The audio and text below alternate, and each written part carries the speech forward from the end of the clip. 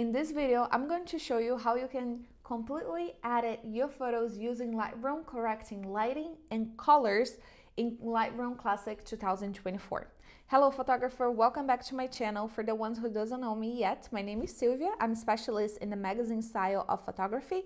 In this channel, I talk about professional editing techniques to help you make more money with photos. Now let's get into the video.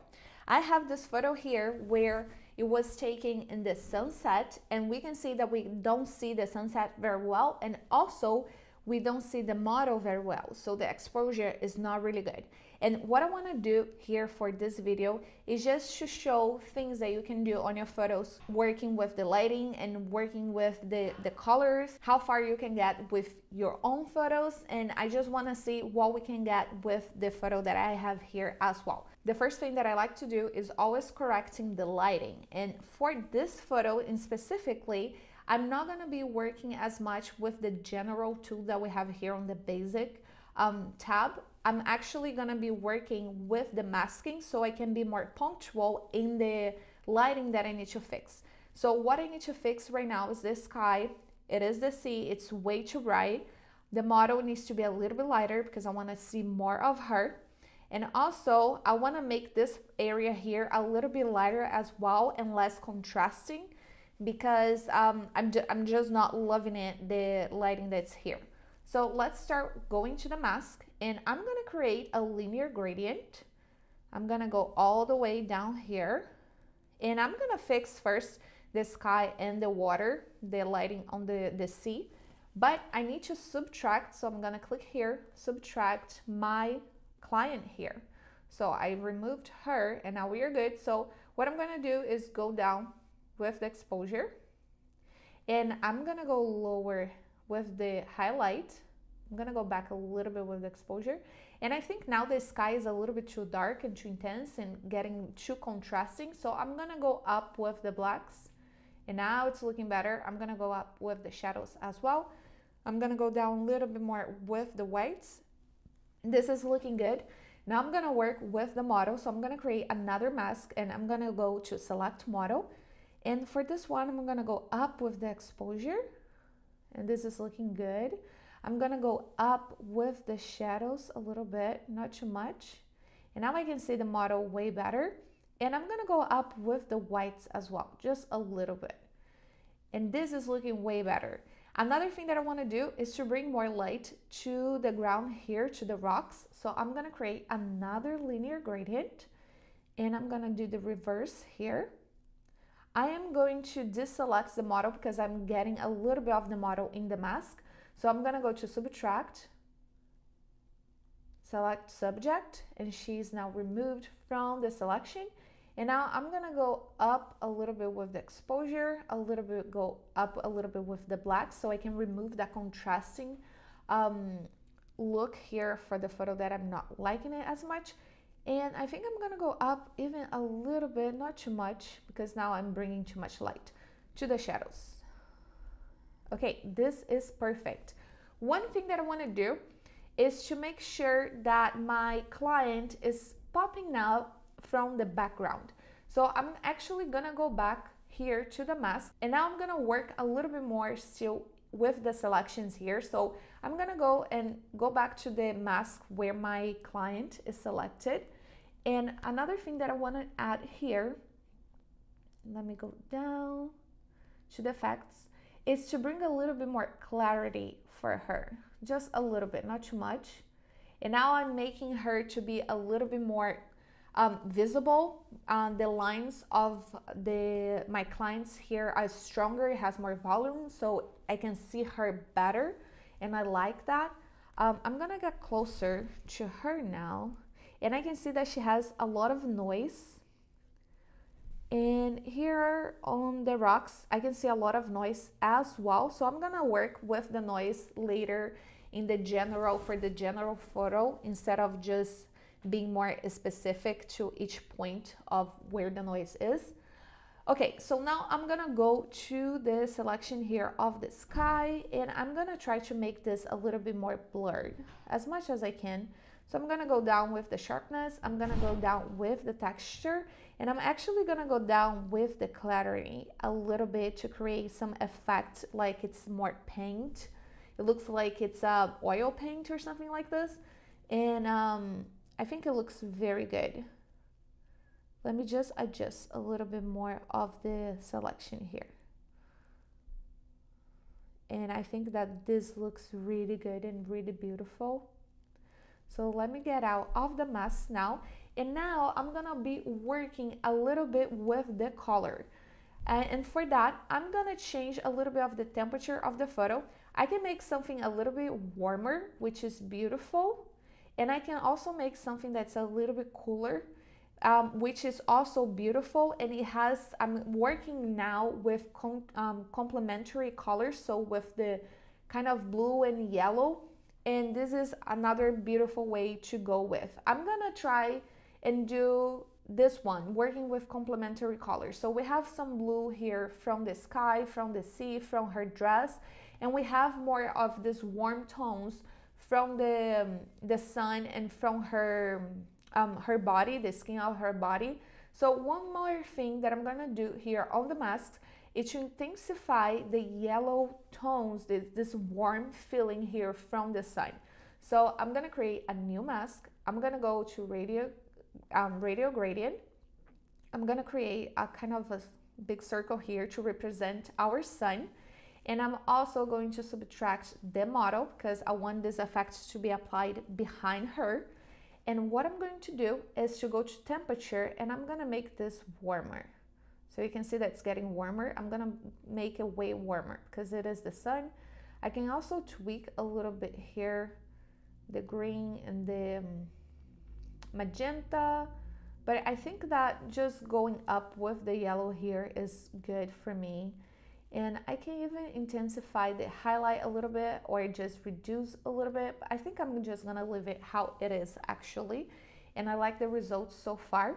So now I'm gonna go back here and I can make the blue sky to be a little bit going towards the magenta as well, just to make a little bit colder. It's a kind of different tone or like hue for the blue, which is beautiful as well.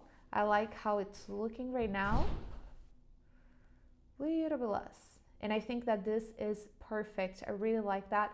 Another thing that we can do here as well is going to calibration, the last tab that we have in Lightroom. And we have three primary colors, the red, the green, and the blues. And we have a channel that we can work with for each color. Right now, I'm gonna go and work with the blue primary. And I'm gonna go with the hue just a little bit to the left, not a lot. I'm just gonna show you what happens. It creates this blue that's more teal, and it makes the oranges, the yellows to be a little bit more, this kind, the red especially, to be a little bit more like pinkish, I would say. So I want to give a little bit of this coloring. However, I don't want it to go overboard like how it is right now, because the skin, for example, it looks very weird. So I'm going to go back with the hue and slightly, I'm just going to drag to the left. And I think that this is looking very good, very beautiful. Another thing that I love doing here on the calibration tab is to go up with the saturation, because when we go up with the saturation, I'm gonna go all the way, it makes the colors to be more saturated. However, because we are working with the blue channel here, it doesn't make the red that it's in the skin to be more intense. So this is good because it doesn't make her skin to be intense and look weird. So I love using the saturation from the blue channel. I almost never use the vibrance and the saturation from the basic tab. I normally, when I wanted to intensify any color in my photo, I always go to the calibration and I intensify the saturation of the blue channel here. So I'm gonna go up with the saturation just a little bit. And I think that the color is looking so beautiful. I'm so in love with this. Here's the before and after just by playing with the calibration tab. And this is a tab that a lot of people for some reason don't use it or don't know how to use it. and it gives such like a precious color for your photo. Now I'm gonna go back to color grading, and I'm gonna see if I can tweak just a little bit more of the colors here, if there is something that it would be more interesting. I think that I wanted to apply a little bit of cooler tones on the shadows, so maybe even some magenta, because I really like this color grading. If you do like the teal and orange color grading, you can add this right here as well in this step. But I'm gonna try first to see a little bit of the pink, magenta, and I just really like this.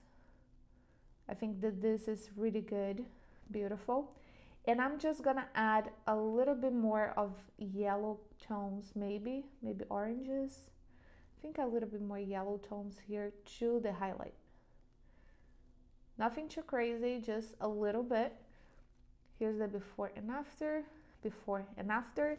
It just made the photo to look a little bit cooler, and it has more of the sunset vibe as well, because it's going more towards the pinkish, and I think that looks very beautiful.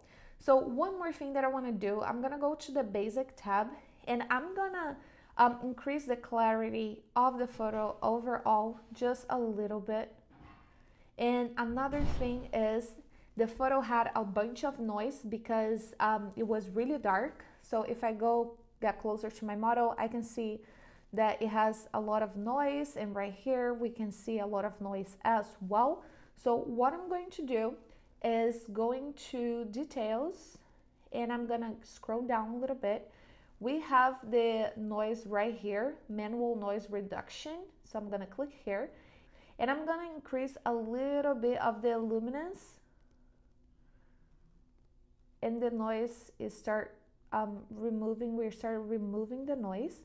And another thing that I want to do, sometimes when you have a lot of this noise, you have some kind of weird coloring to the noise. So I'm gonna reduce that coloring, and I'm gonna just go up here to 50%, and I think that this is looking pretty good. And here's the before and after. Before and after is looking way better. One more thing that I want to do is just like a touch. I want to create another mask here, and do you see that we have some shiny reflection of the sun here? I wanted to intensify that for some reason, so I'm going to create a radial gradient, and I'm going to put in here. And I'm not going to remove the model this time. I wanted to affect her legs just a little bit, and I'm gonna go back here to the mask, okay? And let's go here to tones, and I'm just gonna bring slightly, just a little bit the exposure, because I think it looks cool to have that shiny reflection here.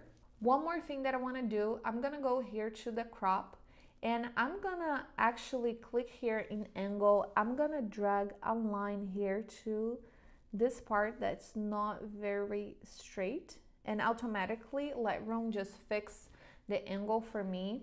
And I'm also gonna crop the photo as well, just a little bit, to make my model to be more into the center of the photo. I'm gonna hit OK, and this is it. I think our photo is ready.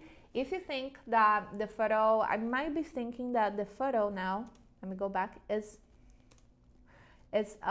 she is a little bit too magenta. So actually, let me go to the color mixer, and I'm gonna just tweak a little bit of the red here. So if I go to the left, she's getting more red, and if I go to the other side, she's getting more orangish, yellowish. So I'm just gonna adjust a little bit of the skin tone here. So I'm gonna drag here to the right and start removing a little bit of that crazy red. Let me see, before and after, before and after. And I think that this looks pretty good. So we have our photo, and here's the before, and here's the after, before and after.